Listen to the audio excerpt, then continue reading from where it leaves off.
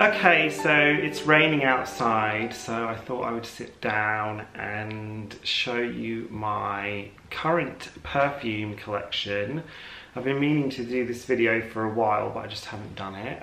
So I thought I would sit down today and talk you through some of my favourite perfumes that I have at the moment and tell you about the notes and everything like that. So yeah, let me get on with doing that. So this is my perfume tray here, which is right here. This is my new tray for the coffee table as well. But yeah, I thought I would bring it in here and sort of talk you through them because it's like a bit easier to see them here. So yeah, let me get on with it. So where should I start? Okay, I'll start with this one, which is one of my more recent favourites, which is by Byredo, which looks like this. Yes, I like these bottles quite a lot actually. So yeah, that's what the bottle looks like. I think these bottles are really pretty. When I first smelt this fragrance, I was like, no, I don't know, it's just a basic like vanilla scent. But then I like wore it, I got like a sample of it and I wore it for like a day or two and I was like, oh my god, I really like this fragrance. So yeah, it's called Vanille Antique by Byredo. It's just, it's one of their stronger fragrances. It's an extract de parfum, which I guess is like stronger than an eau de parfum. So yeah, it does last longer than a lot of the other Byredo fragrances, which I don't find last very long on me. But this one is like strong, it's like quite vanilla and plum kind of smell with like a booziness to it. I don't actually know what the notes are. I'm not going to tell you like the official notes. I haven't got them to hand or anything like that. I'm just kind of going to go based on what I can pick out of the fragrance. So yeah, this one I feel like is good for like day, night. I prefer like more gourmand like fragrances that are foodie and more suited towards winter. So I would say this is probably more of a winter scent, but I also wear winter scents in the summer because, you know, yeah. But I really, really like this one a lot. So yeah, that one's one of my favorites recently. Don't know what else to say about it, but just smells really like decadent, I feel like, and it's not just a plain vanilla. You have to really wear it on the skin to understand like what is so good about this fragrance, because I feel like if you just smell it on a strip, it doesn't really do it justice. Yeah, it's just really comfy and like sweet and decadent feeling. I feel like this was a fragrance that made me feel like, oh yeah, bougie kind of like vibes, you know? So yes, another Byredo which I've had for a couple of years, and this is Sundazed. Is it gonna focus? Yeah. So this is very different than Vanille Antique. It's very fresh. This is a very unusual fragrance for me because I don't really go for fresh fragrances or citrusy fragrances. This is like a lemon sort of smell with a cotton candy note in it, which is really why I went for it, because it's like the gourmand likeness of it. But sometimes I really like a very like fresh, zesty smell in the summer. So this is really like a summer scent for me. I wouldn't really like go for this one in the winter. But then it is quite sickly and sweet as well for the summer, so it's kind of difficult to place. Some people I think would say this kind of smells like a cleaner or something, but I don't think so. Like I like it, but it isn't a like fragrance that I would normally reach for. It is a little bit out of my normal sort of fragrance area in terms of notes, but yeah, it's quite sweet and citrusy and lemony and stuff. So yeah, let's move to the back now. So I've got a couple from Dior. I've got three actually, so not a couple, but yeah, this is the Tabacula. This is in a similar kind of vein to Vanilla Antique, I would say. I didn't spray, let me just spray. I did spray it, didn't I? No, I didn't spray Sundazed. So let's have a little spray, and I mustn't forget to spray them. Yeah, I know what they smell like, so I can, this one I specifically know what it smells like because it's so different than like anything else I have. So yeah, it's just very lemony, and that's about it really. So Tabacula is from Dior. I don't know what they call these anymore, these exclusive ones that they don't sell everywhere. But yeah, I don't know what they're called, Privé, or I don't know. I have no idea what they're called anymore because they changed the name of them a few times. So yeah, this is like a sort of like hookah, sort of tobacco smell, with some fruity notes, almost like a sort of chocolatiness to it. It's really nice, it's really deep and sort of decadent as well. This is another sort of like bougie. It's very, very strong, this one. So yeah, definitely not maybe the best for like a super hot day. But yeah, it's got the smokiness. I've gotten way more into like smoky fragrances in recent years.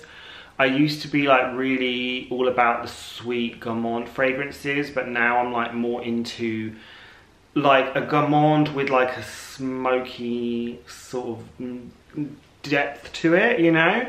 And this is definitely that. So definitely try this one out, see what you think of it. I really like it. It's very, very strong though, that one of the stronger ones that I have.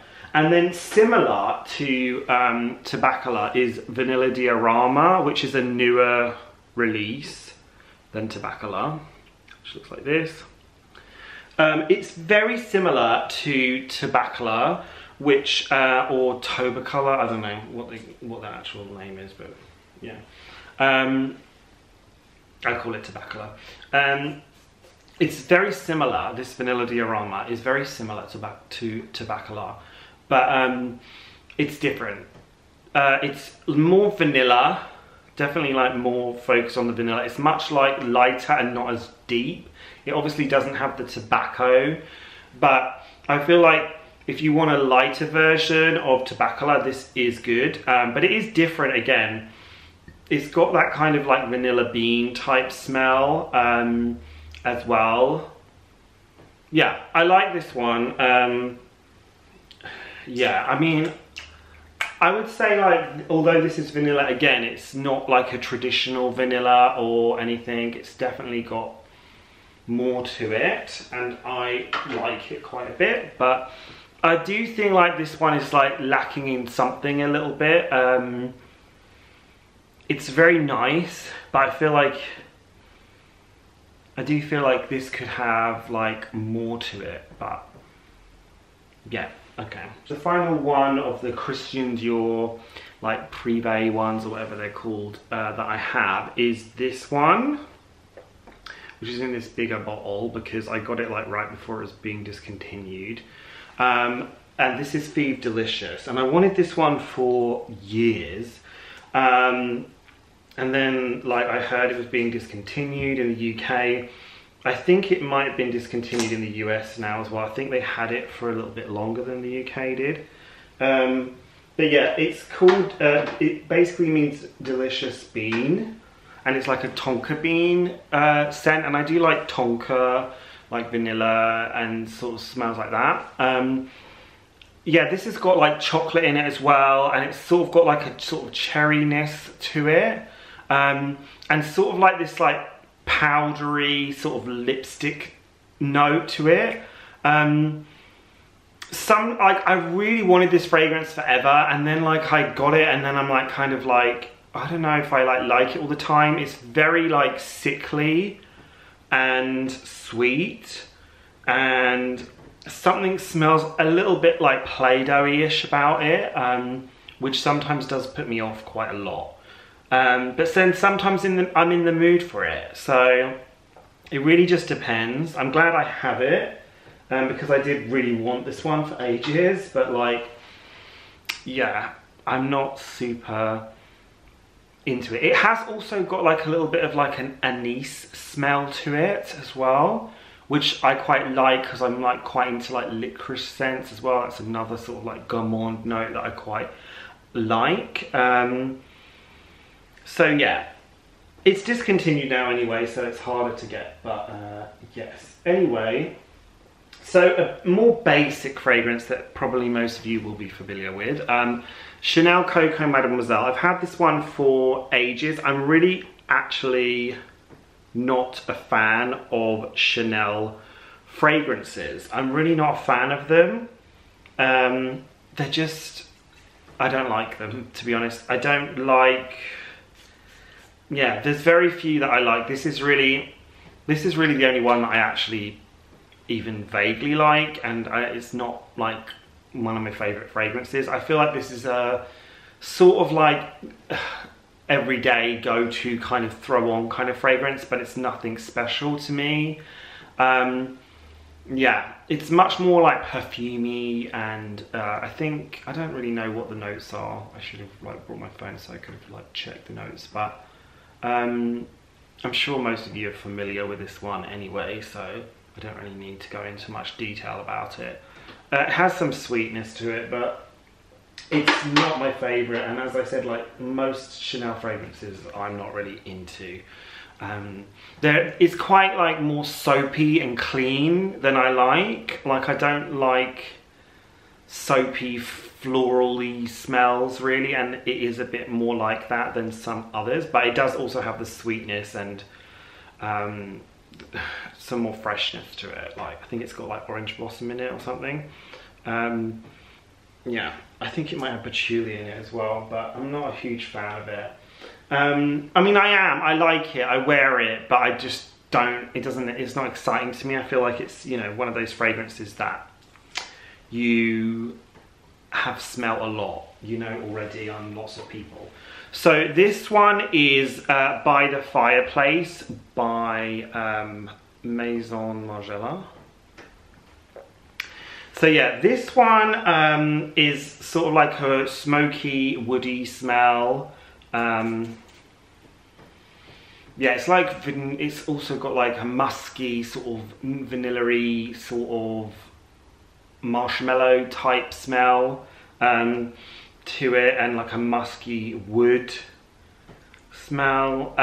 This one, I don't really wear this one out, to be honest. This is kind of like my at-home fragrance, which I know sounds weird, but like this is a super like comfy sort of like, you know, you're just like cuddling up on the sofa type thing. It's sort of like very cozy and comfy, and you just want to like put on your like sweatpants, you know, a hoodie and some sweatpants and just like sit on the sofa, you know. I really like that. For that, just makes me feel very homey and cozy. It's kind of got this kind of burning fire smell to it, which I really like. So yeah, that's kind of like an at-home fragrance, By the Fireplace by Margiela, replica fragrances. So yes, that's another one I really like.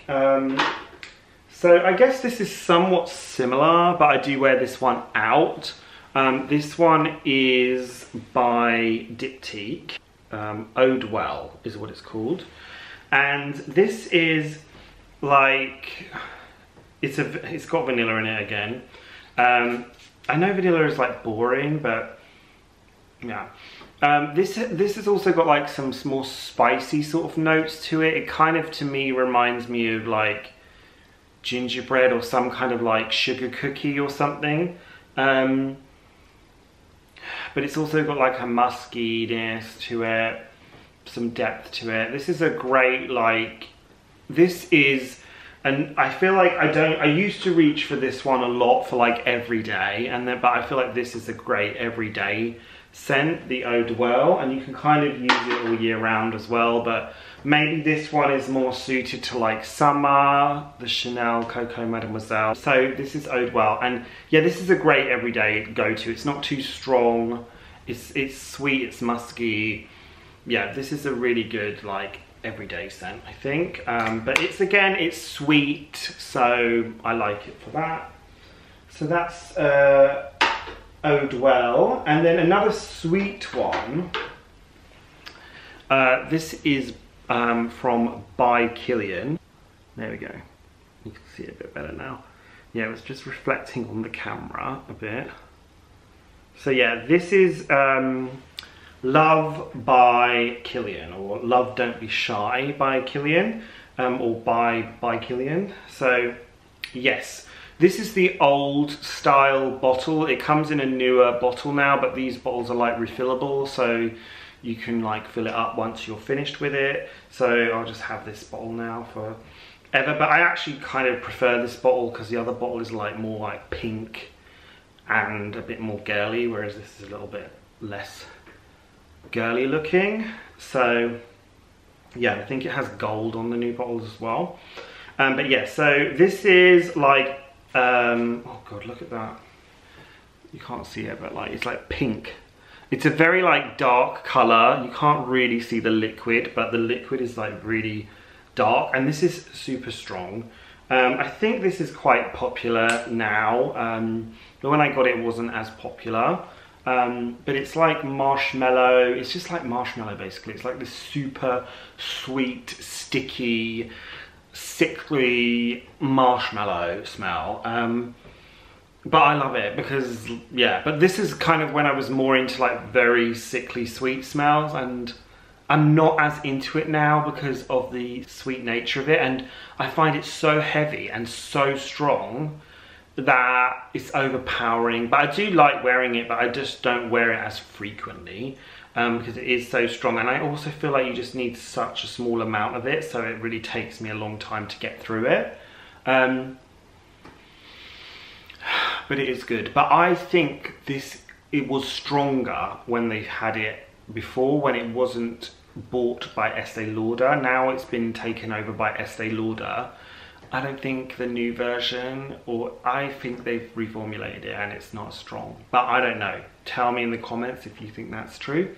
If you've had the old version and the new version. I don't even know if there is an old and new version. I think it's, you know, they've kept it the same, but I'm pretty sure it's not as strong anymore as it was before it was purchased by Estee Lauder.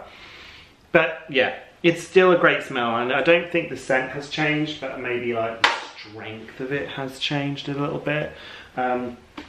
Yeah, so anyway, okay, we're going down to the final two now. So I think I've spoken about this one before, which is from Hermes. You know, I'm a big fan of Hermes, so this is the only Hermes fragrance that I have. And this is one part of their Hermescence collection, which they only sell in like their boutiques, I think. And this fragrance is Amber Narguilé. And this to me smells like cinnamon buns basically. Like, it's really sweet, but it's also got some muskiness to it. I believe it's also got a similar kind of hookah, like smoky smell to it, similar to the, which one was it? Oh, the Tabaccola. So yeah, it has, although it's not really similar to Tabaccola, like Tabaccola has definitely got more of a tobacco smell, whereas this has more of like a shisha smell to it. But yeah, it's really nice. I really like this one.